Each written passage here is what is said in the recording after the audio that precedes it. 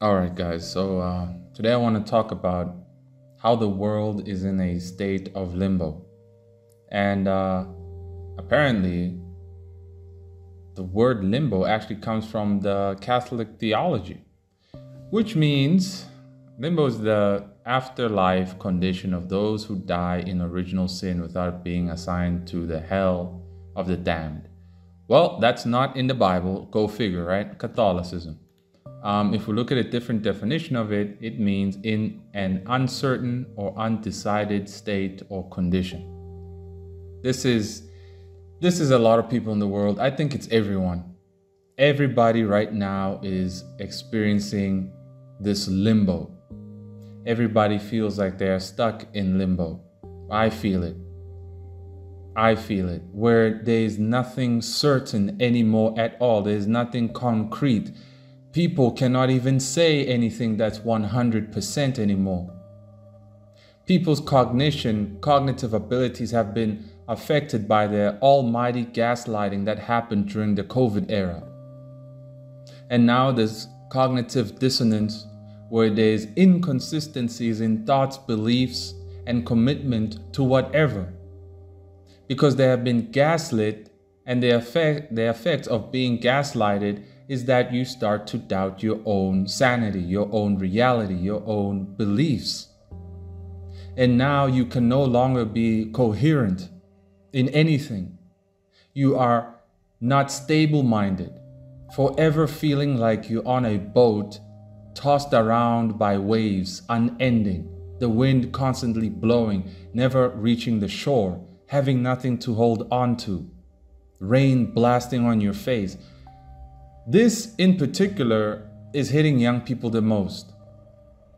And because young people have been brainwashed in schools in which they were not taught how to properly use their cognitive minds, how to properly use critical thinking, they were hit the hardest. And now, being in the state of limbo as they are, can you really blame them for them not actually paying attention to anything that's going on? They don't have the capability to do so. They really don't have the capacity to do so at all. Those who do are those who run the furthest away from the truth because it's too grim, because it's too uncertain. There is no job security anymore. American men are quitting their jobs because of toxic work culture. I had an experience with that working for a law firm, an American law firm, where the micromanagement is just ridiculous. The feminist women running amok and just looking for an excuse to fire you makes you wonder, why'd you hire a man to begin with? Right? Micromanagement all the way to how often you should smile and how often you shouldn't. This is insanity. This is not how men are built to work. And so you got a lot of guys dropping out of the job market because the micromanagement is against our DNA, and the lack of a return of investment for all our efforts makes us feel like, what the heck is the point? How could you demand that I give you all my time and get one day off if I'm lucky, but then I don't make enough money to actually start a family? I don't make enough money to fund my pension. What is the point? So you got a lot of young guys quitting. They quitting because there's no return of investment. You got a lot of people who are still in their jobs, but showing up to work drunk, showing up to work stoned in order to keep working as a slave, in order to be numb to the reality of how terrible the working condition is. And in doing so, they damage their cognitive abilities further. And then when you damage it further, you become, well, a zombie. You become a victim. You become open to the devil's attacks, the devil's new devices in order to deceive you. Because all you're looking for is relief at this point if you're still in your toxic job. If you're giving everything you have for absolutely nothing, that all that you earn is just to buy milk, eggs, and peanut butter. Nothing else anymore. You have to budget. Good luck with that because you can't save anything. This I know also is happening in Europe because a friend of mine told me so. This is legit crazy, and no Christian is talking about this. No Christian is talking about the practicality of living in these end times, and so everybody is in a state of limbo. If you cannot talk within the dispensation we're in, what good are you? What good are you as a Christian? How are you edifying other believers when you are not engaged in the current reality? Too occupied having milk and cookies with some friends of yours and not looking at what's actually happening. But you want to say, I'm doing the Lord's work. No, you're not doing the Lord's work. No, you're not. Other Christians just want to be consumers. You just want to listen and listen and listen and listen and never do anything. What good is forever hearing the word but never doing the word? Right? And because of this behavior, we're in a state of limbo where we don't know what to do. We don't know what's happening. You feel like there's a rope around your neck, and at any moment they are going to push you so you can hang. You just don't know what it is. You're on that boat, swinging left, right, and center because of the waves. You don't know when you're going to smash into a rock. Right? And some will say, hey, you need to believe the Lord's the foundation. Don't be like Peter and pay attention to the storm. Pay attention to Jesus. Well, Jesus is a God of context, is a God of dispensationalism. We are not in the Old Testament anymore, and we want to have a look over here. Looking at 1 Kings 19, this is about Elijah when he ran away after Jezebel threatened to kill him. And if you're in a state like me, you should be able to relate to him a little bit, right? So let's start reading from verse 4, right? This is after he got the letter from Jezebel. But he himself went a day's journey into the wilderness and came and sat down under a juniper tree. And he requested for himself that he might die, and said, It is enough now, O Lord, take away my life, for I am not better than my fathers. And as he lay and slept under a juniper tree, behold, an angel touched him, and said unto him, Arise and eat. And he looked, and behold, there was a cake baked on the coals, and a cruse of water at his head. And he did eat and drink, and laid him down again. Now, Elijah had had enough. He had enough because they killed all the prophets. He was the only one left. And even Elijah, a dude who pretty much killed 600 or 300 false prophets, ran faster than a horse, right? Called fire down from heaven. This guy was scared of a little Jezebel. What does this show?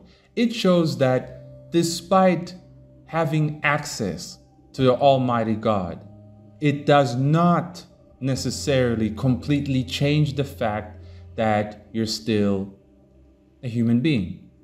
And I am using the definition of human being as, well, you're flawed. But not as an excuse to continue to be flawed, but definitely you are flawed. It's like, bro, you called heaven down. You called fire down. You ran faster than a horse. The Spirit is with you, and you're running away from a crazy woman? What's wrong with you? This here, without a doubt, is written for our learning, so that those who want to say, hey, you're with Jesus Christ, He's the Almighty King of Kings, you shouldn't feel this way. It's not about feelings. I wish you could tell Elijah that. If you had reread this, would you say something like that? Are you saying Elijah had no right to feel the way he did? Maybe he didn't, but he sure as heck did, to the point where the Lord actually understood and raptured him. Right? Elijah didn't die. So let's continue reading verse 7. And the angel of the Lord came again second time and touched him and said, "Arise and eat, because the journey is too great for thee." Notice here the Lord did not want Elijah to die. Elijah most likely was planning to starve himself, right? Purposely ran into the wilderness, wanting to starve himself. That's exactly what I daydream about. I daydream about falling in a hole and never being found, right? I daydream waking up on a mountain and just falling off. Why? Because I've had enough, as he has had enough. Nobody listened to Elijah. Despite all the miracles he performed and yada yada, no one cared, no one listened, they wanted to kill him. That's how I feel. That ought to be how you feel. If people are caring what you're saying and they love you and think everything's great, hey man, you're not saved. Plain and simple. You are not on the narrow path at all. You're not. And so you need to reassess what path you're actually on if you have like 100 friends, right? Verse 8, and he arose and did eat and drink and went in the strength of that meat 40 days and 40 nights unto Horeb, the mount of God. 40 days and 40 nights. Foreshadowing, huh? And he came thither unto a cave and lodged there, and behold, the word of the Lord came to him, and he said, "What are you doing here, Elijah?" And Elijah said, "I have been very jealous for the Lord God of hosts, for the children of Israel have forsaken thy covenant, thrown down thy altars, and slain thy prophets with the sword. And I, even I only am left, and they seek my life to take it away." Right? This is exactly it. This is why he ran away. He was in a state of limbo that, what exactly do you want me to do now, Lord? What do you want me to do? No one cares, okay? I'm the only one left. But we know that he wasn't the only one left. The Lord had reserved 7,000 unto himself. The question then is, where the heck was the 7,000 while Elijah was there? Where are they? Why didn't the 7,000 come and give comfort to Elijah? I don't know.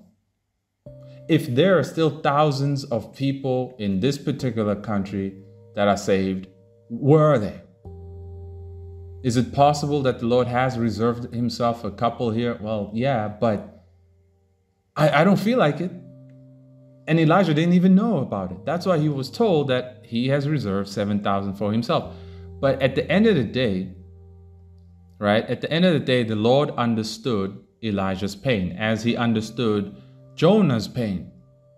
When Jonah just wanted to die, Elijah wanted to die, Jonah was allowed to die. Elijah was just raptured. And so the Lord gave him one last mission, that go anoint this particular king and go anoint Elisha to be the next prophet, right? So that he can be taken away. So this particular chapter here is from a different dispensation. And understanding dispensationalism, we know that the Lord does not operate the same in every generation. That does not mean he changes his mind. It just means different things need to be fulfilled a different way. But that does not mean it breaks the covenant of the Old or New Testament at all. Since the New Testament is a new dispensation of grace and truth, right? Does it mean it breaks the Old Testament dispensation? No, it fulfills the Old Testament dispensation. And so those who will say, hey, you shouldn't feel this way, or you should read about Elijah, that's a different dispensation. Elijah's life only applies to me in how I feel. But how I will end up, I don't know if I'm going to be raptured within my lifetime. I hope so. If I pay too much attention to the fake news, I'll start thinking so. But because the media sensationalizes everything, it's fake. They've been saying, what's that country? Poland is going to be part of NATO for what, 2 years? since last year, they said, oh, within 3 weeks we'll be part of NATO and that's going to trigger World War III. Well, it didn't happen. Paying attention to worldly news and taking it as an indicator that we are this far ahead or that far ahead, that is the wrong thing to do. It's the wrong thing to do at this point. Because these people are undecided. It is not them who fundamentally decide it's time to butcher the world. It is God himself who gives the go-ahead by removing the restrainer. Now, this restrainer is still here, which is the church. The Antichrist cannot be here without the church leaving. Because if the church doesn't leave and the Antichrist comes, he's going to kill all the Christians. And if he kills all the Christians, then that breaks 1 Corinthians chapter 15, starting at verse 50. That not all of us will die, but if we all die, then Paul lied. You see? And then the 24 elders are not who they claim to be. And so, people need to comfort others according to the correct dispensation. Now, if we go to Acts 27 again, there about Paul and the others being stuck on the boat, right? Well, the boat was falling apart.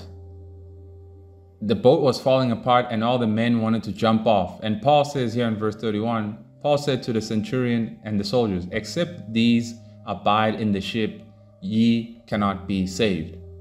So in other words, the turbulence and state of limbo that we are experiencing right now, it's like, hold on.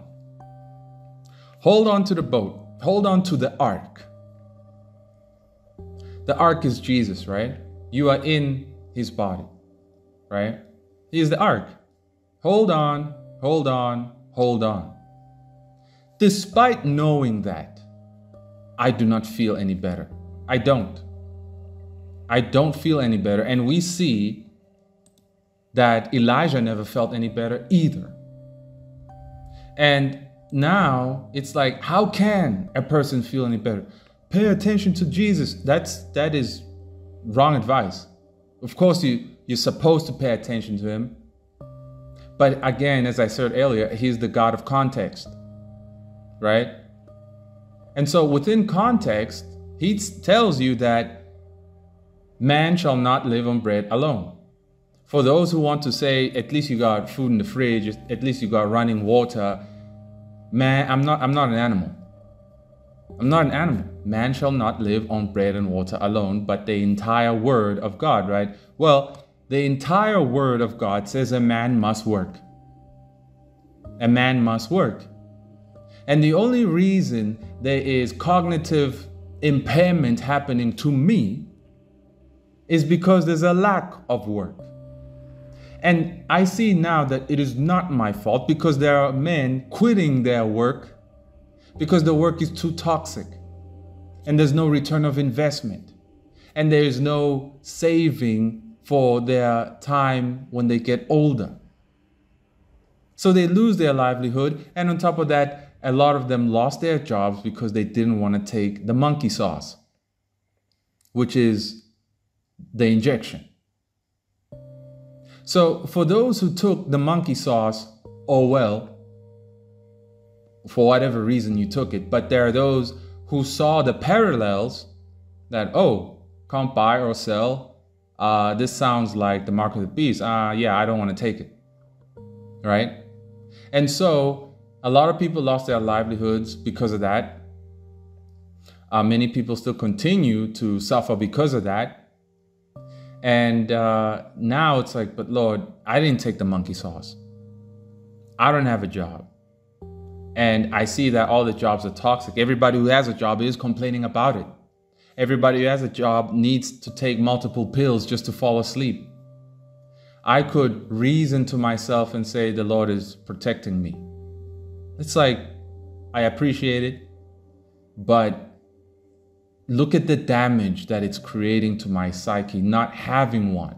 Because everybody's different. Others can handle not having one, others can't handle having one. I'm the type of person who can handle having one, as I handled having a very toxic micromanagement style job working for a bunch of feminists. I could handle that. And then when the feminist woke up on the wrong side of bed, she decided to fire me. Which I knew the moment I saw her face that she's going to fire me.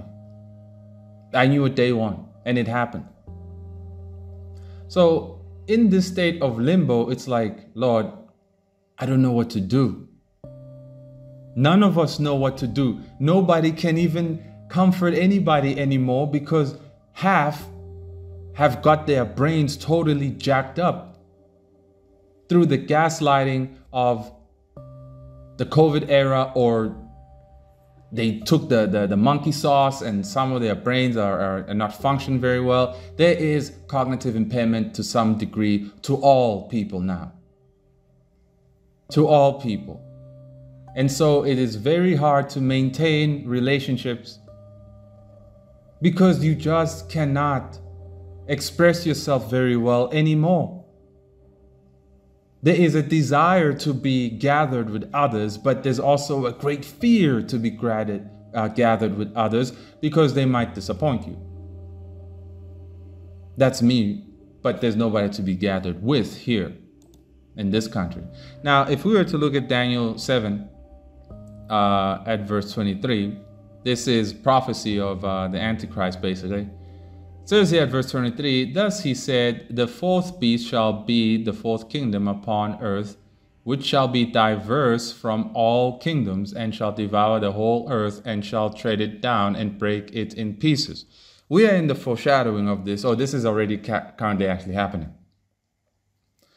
The devouring of the entire world and taking the kingdoms and merging them basically means a lot of things are going to fall apart.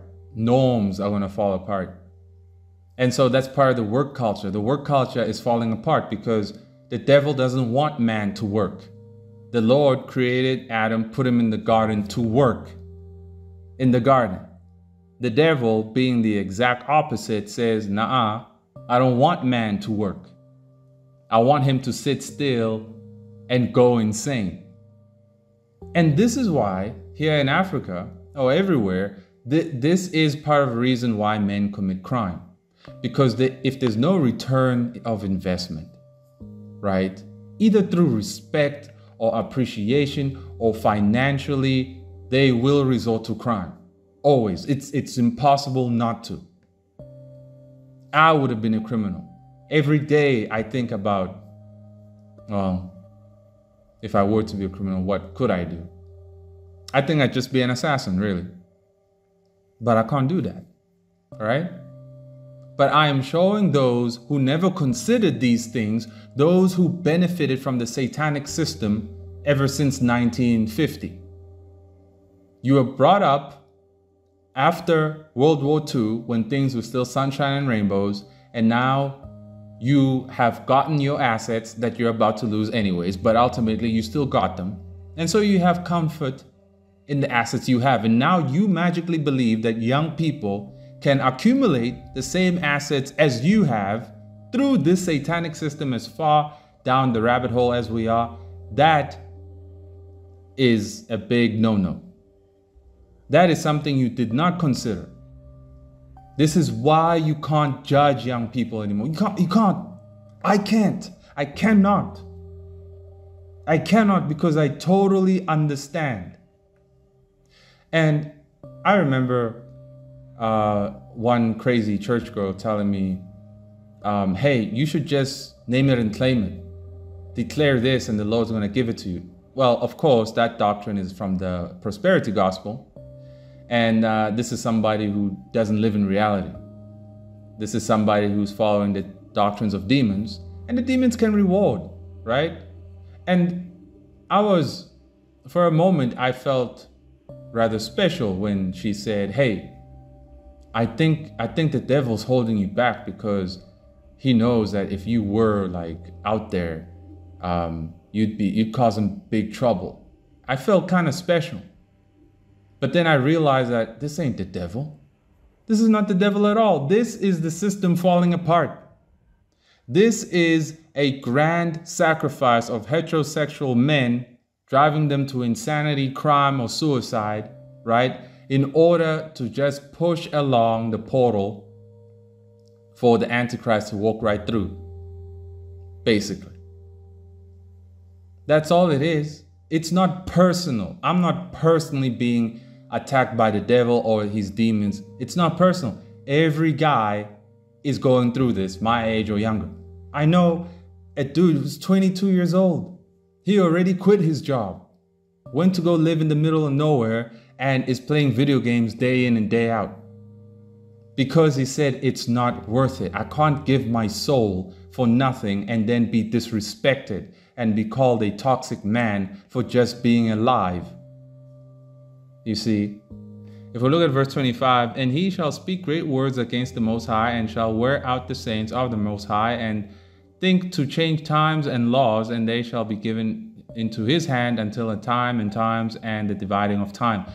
We are in the foreshadowing of this, definitely, right? I don't know who the Antichrist will be, Trump, whoever, I don't know. But of course, the dispensation here is talking about the saints in the tribulation, particularly the Jews, not the tribulation saints, because the tribulation saints all have to die in the tribulation, right? And then the Jews are a different case. And so the saints being worn out right now in this foreshadowing is us. Is us. Tired, in limbo, don't want to do nothing, can't commit to anything. I've tried to pick up a pencil. It's so hard. It's so hard. There is absolutely no future, nothing. No one can say we're going to be raptured this September. No one knows the day or the hour, right? I used to believe in what in the feast days people say that, no, we can know the day or the hour, blah, blah, blah. Well, after like 3 years of being wrong, clearly, man, I don't think so. And in the meantime, that's what I'd like to focus on. In the meantime, somebody tell us, what can we do? Our fathers were useless. They did not teach us anything. Us young people, our uncles, same thing. Our big brother, same thing. Where are our dads in the spirit? Where are they? Where is the grandfather in the spirit? Where are the elders who are able to decipher, dispensationally speaking, and correctly advise with wisdom what young people can do now? Because the lack of such elders is just making things worse. It is dividing people further and further and further. People can't talk to anyone anymore because they don't think they would understand them. You just want to throw random scripture at them without context. You want to tell them how they feel when you have not heard everything they have to say. What the heck is wrong with you?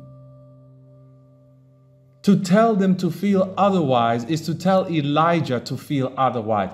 Elijah, who God himself understood what he felt and raptured him.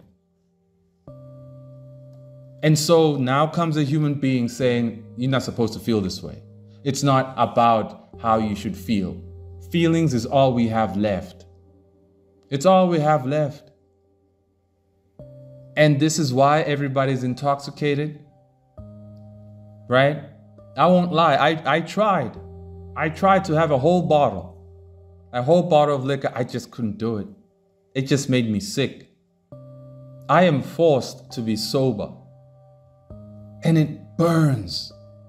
And the damage that it does, being sober in this hellhole of a world, is that it damages my cognitive abilities. I actually have slip-ups where I do see slight developments of personality disorder. And I tell the Lord, do you want me to go crazy? Do you want me to turn into a schizophrenic freak? I can't handle what's happening.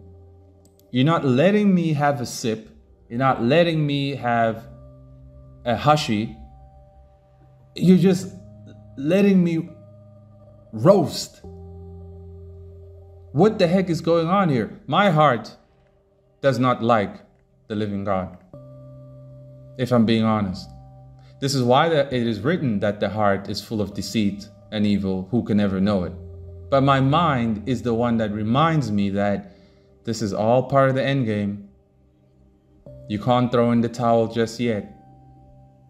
You can't throw in the towel just yet. But I'm being honest, my heart is solely based on feelings. And my feelings have always just been hurt, disappointed. And so obviously my heart feels the Lord has forsaken us. He disappeared, he left. He created another universe and left us to die here. That's how my heart feels. My mind reminds me of what's written. And that, hey man, this is part of the end game. You just gotta hold on. But I am holding on. But I don't know what's gonna happen. And this state of limbo is very, very scary. It's like constantly free falling, like you're in the bottomless pit, never touching the ground, but constantly falling. It really, really does drive people insane. The fact that I am developing bits of schizophrenia, those aren't demons. No, that's just your mind's capacity no longer being able to handle reality. Your mind is starting to break. And if I do go crazy, well, I know it won't be my fault. So whatever. But does anybody else talk about this? No, they'd rather talk about what Joel Osteen said, or milk and cookies, or what Israel is doing, blah, blah, blah. Iran's gonna blow up Israel. Yeah, since 1992, bro. Oh, Erdogan in Turkey said this or that. Oh, Russia this, Russia that. Oh, the Satanic Temple, this, that. No one cares. Wars and rumors of wars. Demon worshippers, they've always been there. What exactly? If anybody deems themselves a true Christian, where's the proof that you have assessed this reality in order to survive it properly and advise others on how to survive it properly within context? Within context. Where are these people? Where are they? We don't want to hear about Creflo Dollar stealing $5 billion. We don't want to hear about Joel Osteen lying again. We want to hear how the heck to develop coping mechanisms in this hellhole. This is the practicality. The greatest coping mechanism of the early church was work. Every man had a job back then. Paul made tents. Peter was a fisherman. Yada, yada, yada. Now the devil has taken away work, or is making work so unbearable and so unbearable that men are quitting. But those who quit obviously have some assets on the side, have something to fall back on. Otherwise, they won't starve to death, obviously. But ultimately, those who still remain are showing up to work drunk. They can't help it. I don't blame them. I cannot judge them. I just can't. They either drink themselves silly or they go insane. I'm going insane. If I'm going insane, it's not even my fault. Then hey, I don't even know. And you see that term, I don't even know. I don't know what to do. I don't know. That's called being in limbo. Because your subconscious knows any decision you make makes no difference in reality. You get a job, it can't change your overall reality. I personally want a job so not to think about my reality. If I were to think about a part of reality, it would be how horrible the job is, but ultimately, at least, it will shield me from the grand reality of nothing is changing and that the globalists are getting away with everything. That, to me, would be enough. It would be enough. But hey, I don't know what to do. And I suppose those who could not advise others on what to do is because they don't know what to do either. But at least be honest about it. So we all don't know what to do. So what good are we? Seriously. What good are we? We don't know what to do. We don't know what to say to each other. We don't know anything. Even though I have assessed the state we're in, that this is the last dispensation, basically, it doesn't make me feel any better, as Elijah never felt any better, despite knowing and doing what he did. Doesn't. Don't know what to do. You don't know what to do. You don't know what to say. So we don't say anything. And the more we don't say anything, the deeper in the hole we fall in, the lonelier we feel, and the sooner we just want to jump off a cliff. This is the reality that we're in, that nobody can talk about, or will not talk about, or cannot talk about, because either they're cognitively impaired, or they have no words, or they haven't realized it yet, or whatever. But we're in limbo. I don't know what's going to happen. I don't know what's going to happen to me. I don't know how much time I got left. I don't know anything. And Paul said, I confess to know nothing except the Lord Jesus crucified. Yeah, that's the only thing I know is the gospel and my testimony. That's it. That's it. Everything else, I don't know anymore, because even knowing makes no difference. I suppose it's all over for everyone now. We have nothing to offer each other, I guess. Man, it's just bad news all the time.